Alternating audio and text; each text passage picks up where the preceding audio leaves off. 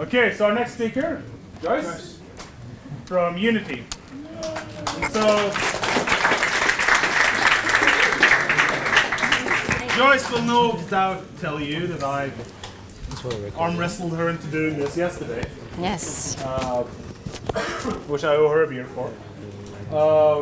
But Unity has a question to ask you. And maybe you have an interesting answer to it. Yeah. Okay, so thank you for the introduction. He stole my opening line. I was going to say I was only told about this late last night, so I have no slides, which means I will keep this really short. Essentially, I think Unity is an engine a lot of us are familiar. For those who are not familiar, Unity is well known for being multi-platform, for easy development. We have mostly concentrating on games, but over the years, Unity has been used by many developers in the space outside of entertainment, and it's always heartwarming for us to see how far they have taken our engine from a simple game engine to doing in space of education, to simulation, even down to defense projects. So we're very much involved in VR these days. If you see the recent GDC announcements, we even did Vision Summit in the US. John Riccitiello, our CEO, spoke passionately at that.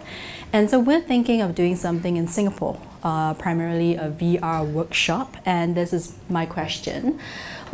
We want to find out if this is something interesting. It's going to be a full-day workshop, hands-on, where we will take you through how to develop VR applications, games using Unity, and our partners like Samsung, Oculus, they have made it very easy by integrating into the Unity engine. So it's a simple click and build solution. But what the workshop will take you through is some of the pain points that you will experience and how to navigate around it, what you should look out for, best practices, and there will be coding for those who hate to code, and also some code provided for those who want a shortcut. So the nicer you are to our product evangelist, the more codes he provides you.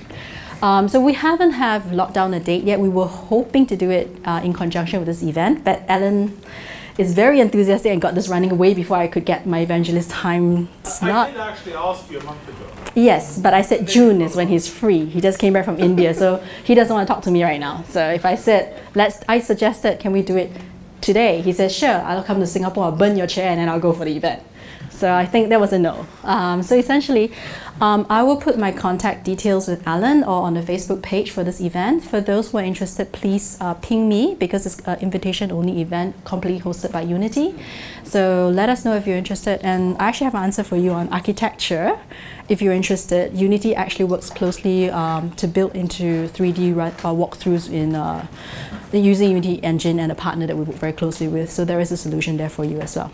So other than that, if no questions, I will let you have your evening back. Ask a question. Ask a question. I asked my question. You've got three Google Glass to hand out. Okay. Any questions? Can I lunch provided? Sorry? Sorry.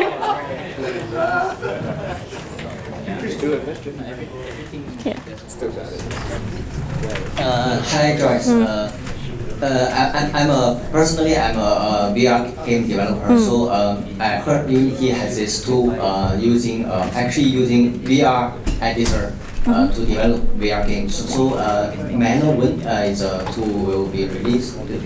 So right now you basically the engine right now enables you to build. It just breaks it into one screen rather than staring into two we're developing. So essentially, you can build into VR right now. All you do is build to port to whichever device you wish to. I'm not technical. Let's get that straight first. So actually, if you send me an email, I'll actually get that answered for you by our product evangelist. Anything else? Currently, I know Unity is in version 5.3, and there are more and more hit-mounted devices like Sony VR and low lenses coming out. So, is Unity going to be backward compatible, as in supporting Unity 4 also supporting all the drivers for all these devices? So I would say Unity 5 would be where you want to be to build on Unity with VR. because there are a lot of changes that had to take place for us to enable VR integration to all the platforms that you mentioned, who are also our very good partners. So yes, you might need to move to 5 if you haven't for this purpose. If not, you will have to, as what the previous speaker Jonathan mentioned, take care of a lot of SDKs on your own. Any other questions? Oh wait, cardboard, sorry. The other guy had an assistant. Come over, or I pass them. Yes? So NVIDIA introduced the VRware, so the software and to improve the speed and the performance of VR. So Unity plan to integrate the same thing? I need to come back to you. We haven't publicly said anything about that. But if you write me an email, I will answer you. It works quite well, actually. Yeah? I just tried it this morning. You tried it? Yeah. Okay, 3 cardboards done. Any more questions? If not, I would post my email address on the page. And for those who are interested to come, please drop me a line because it's really invitation only. Thank you. Have a good evening.